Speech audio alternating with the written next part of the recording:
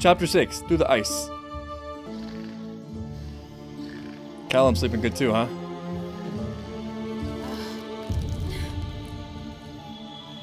Wait, is that from the bite or from the bracelet? Oh, it's the tracker. Damn, I forgot his name. Damn it, so many names. Oh, it's Bambi! But also the tracker. My hand's got a problem, you can't look away. What's the matter? Never trapped an elf before. Easier than I thought. Oh, he's just going for the kill? Is that how you trap things? I think we're alone. Finally. Oh, I've been waiting for this moment. I see they still have bread. Breath still smells like peanut butter. Callum! Ew. What? Wake up! What? Rayla's missing. Oh no, did she take it? Dude, come on, man. He really, like, has some prejudice against this girl. He can't get over his thing with elves. But, come on, she saved your life now. How many times?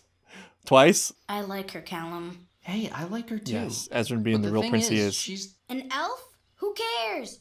It seems maybe everything we've ever heard about elves is wrong. She's not telling us everything. Ezran just winning me over. Ezran is such a good kid, and it's done in a way that doesn't feel contrived. One really cool thing about Ezran so far that's really piqued my interest about him as a character, it's not just that he's kind and obviously virtuous, it's that he seems so totally unafraid. I've said this before, but it's like he's above it somehow. Gonna be a great king one day, for sure. You killed their father. I didn't kill anyone. Your leader did. What's the difference? Right, okay. So that's the story, huh? That's the official story?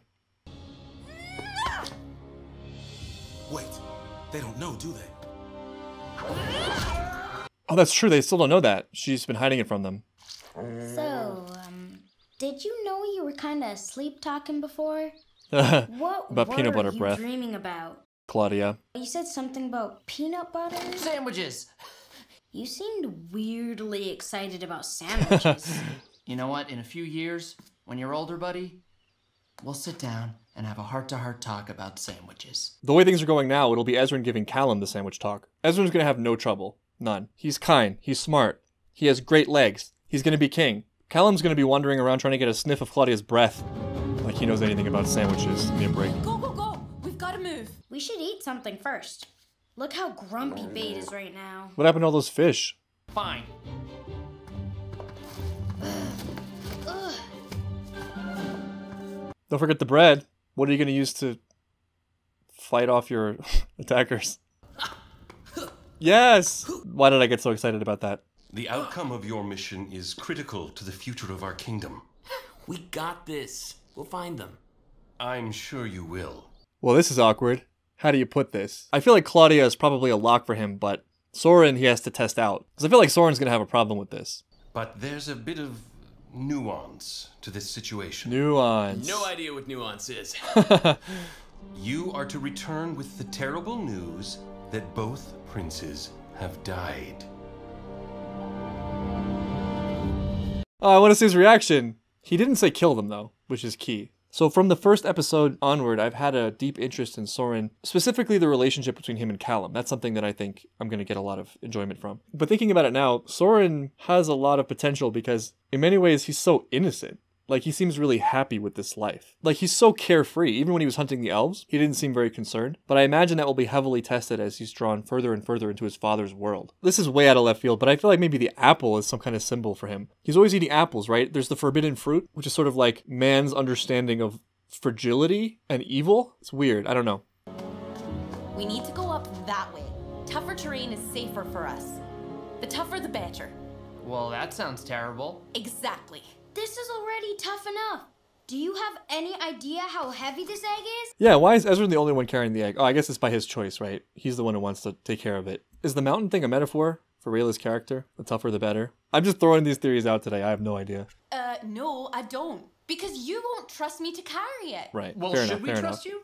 Have you told us the truth about everything? That is a good point. I forgot about that. She hasn't shared with them one of the most important details of their lives, which is that the king is dead. History has come to a crucial tipping point. So you're saying things could go either way? Precisely. Like a seesaw? He's maybe not as intelligent as I first thought. What am I supposed to do if we find them alive? Oh, you'll know the right thing to do. I don't know if I can do that. it will be a burden for me to take the throne. And someday that throne will belong to you. Well, that's one way to sell it.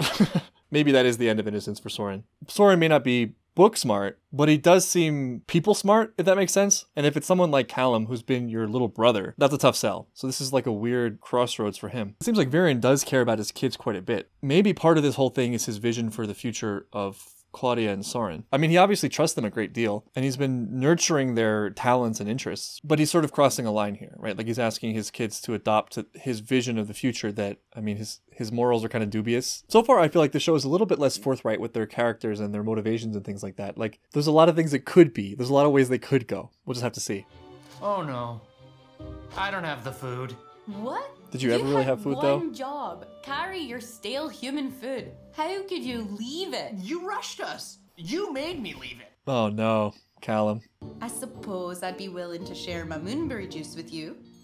It's packed with super nutrients and I still have plenty. Still had plenty. Was it bait? Did that little frog monster? How'd it get the cork off? This mirror, we saw this in the first episode, I think. I think it was the first thing we saw Viren doing. Speak your true nature to me. Oh my god. You think I haven't tried that? Of all the treasures, artifacts, and relics in the lair of the dragon, king, and queen, they kept this closest to where they slept. I'm putting you on notice. Kind of weird how the mirror did it right back at me. And that's what it's really about. The mirror is there to show you what you had inside the entire time. I don't know. This is just the episode where I throw a bunch of crap at the wall. Maybe one of them will be right eventually. Is there like some key detail in here? Is that sheep standing on a stool? They're a little sheep and they're standing up.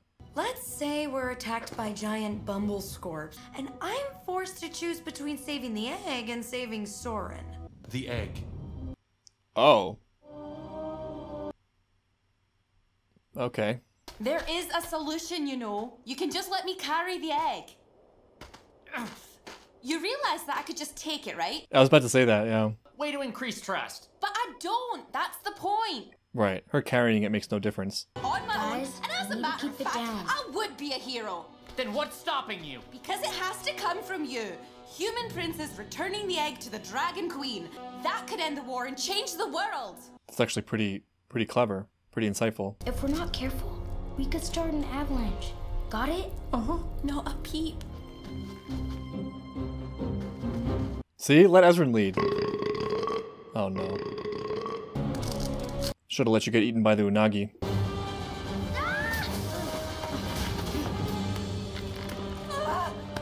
What happened to your hand? Don't worry about it. Just run. It is the wristband, right? I think the wolf bite was on her other arm. Get behind me. Aspero!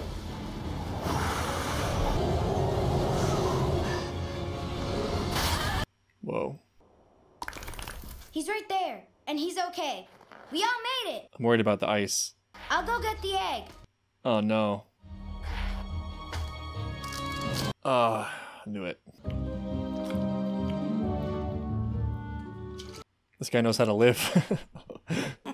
Did Dad say anything strange to you? Yeah, he kind of did. Did he say anything strange to you? No. No, totally not. Just a standard dad chat. What? What did he say to you that was so strange? Oh, he said that walnuts are his favorite fruit. I mean, that's crazy, right? I don't even think they're a fruit.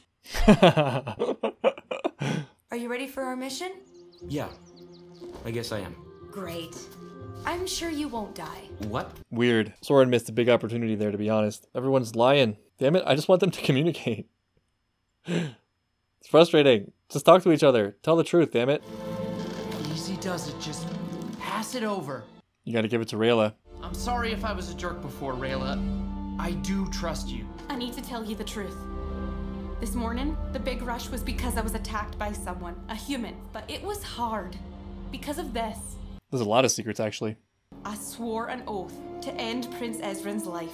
It will just get tighter and tighter until I Oh lose no, I that didn't realize there were hand. stakes behind it. But I'm ready to pay that price. The king! Just take it!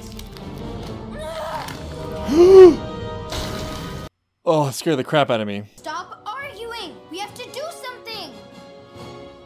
Ez, no! Whoa. He's just a kid. He's brave and strong. He can do this.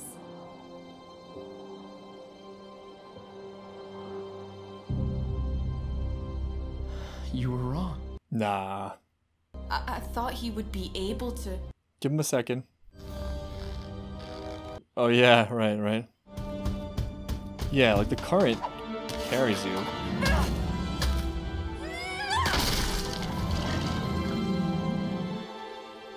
This is a sturdy egg. I think I got a case of the frozy toesies. Oh no. Gotta warm it up. You gotta sit on it or something. Well, damn, that was a dramatic scene. For me, for some reason, the most suspenseful things ever are like when people are underwater. I hate it. It's terrifying. Big move by Ezran. Clutch save on the egg. He's gonna eat so many sandwiches. When he grows up, Callum's just gonna watch this kid eat sandwiches his whole life. Alright, that's the end of episode 6. I'll see you very soon for episode 7.